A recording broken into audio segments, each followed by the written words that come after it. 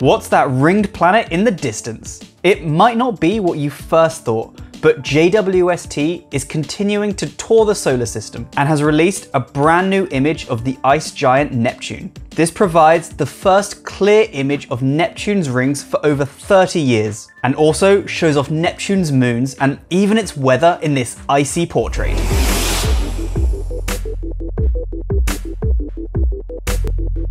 JWST has already shown us our planetary neighbours Mars and Jupiter, and has now released a new image of our most distant planetary friend, the icy Neptune. This image was actually taken on July 12, 2022. That's the day that the first ever images were released from Webb. So while we were all celebrating that, the observatory was still hard at work collecting new data for us. Neptune is an ice giant planet and contains many more heavy elements than the gas giants Jupiter and Saturn. While these gaseous balls are primarily made of hydrogen and helium, Neptune's signature blue hue comes from methane in its atmosphere, which is very good at absorbing red and even infrared light. That's why in visible light images like those taken by Hubble, Neptune looks a deep blue color, but here in the infrared it looks much paler. It's not just pale because the planet is 30 times further away from the sun than the Earth, but also because all of the infrared light we would see is being absorbed by that atmosphere. The brighter spots and streaks are where there are high altitude methane ice clouds, which are able to reflect the sunlight back at us before it can be absorbed by the atmosphere. Towards the north of the planet, there are brighter areas that are a slightly different color to the clouds that feature further south. Currently, we don't know exactly what causes this, and it's one of the mysteries that Webb will investigate in the future.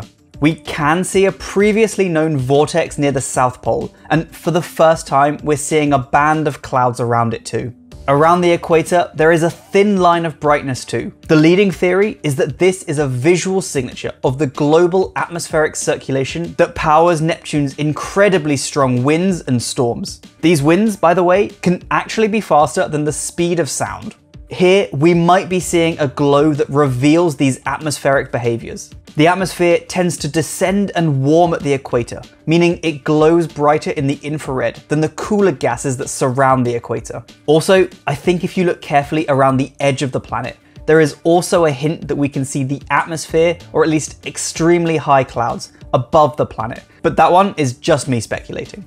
This near-infrared image, covering 0.6 to 5 microns, came from Webb's NIRCam instrument and shows us the clearest image of Neptune's delicate ring system since Voyager 2 flew past the planet in 1989. And actually, this is the first time we're ever seeing some of those rings. The incredible stability and resolution of the telescope mean we can see these rings even when they get very close to the planet. And we can see the bands of dust that surround the planet too. You'll probably have noticed an incredibly bright object to the top left of Neptune as well. Surprisingly, this isn't a star, but it's actually Neptune's moon Triton. This is a peculiar moon. It orbits the planet in the opposite direction to the rotation of the planet, which is unusual in itself, but it also clearly outshines Neptune. This is because while Neptune's methane atmosphere absorbs a lot of infrared light, Triton reflects about 70% of the sunlight that hits it, thanks to condensed nitrogen that covers the moon. The oddness of its orbit and coating lead us to think that Triton probably didn't form alongside Neptune's other moons, but rather started life as an object in the distant Kuiper belt, and then made its way inwards and was captured by Neptune. The incredible brightness of the moon means it comes with Webb's signature diffraction spikes, usually reserved for bright stars and active galactic nuclei. Actually, if you look carefully, you can see that Neptune also has 6 visible diffraction spikes, but they're much wider and fainter than those of stars or of Triton. This is because Neptune is such a big object, meaning we're really seeing the diffraction spikes from all over the planet adding up to form these larger ones. Nestled in the rings of Neptune and closer to the planet too, we can see another 6 of Neptune's 14 known moons, which are all named after minor water deities in Greek mythology.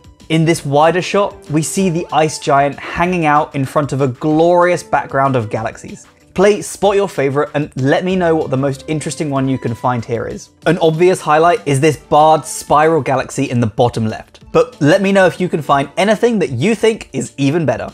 More studies, including more images and spectra of Neptune and Triton, are planned in the coming year, so rest assured that this is only the beginning for our icy friend. This isn't even the start of the real Neptune science images to come from JWST. It's gonna keep getting cooler and cooler.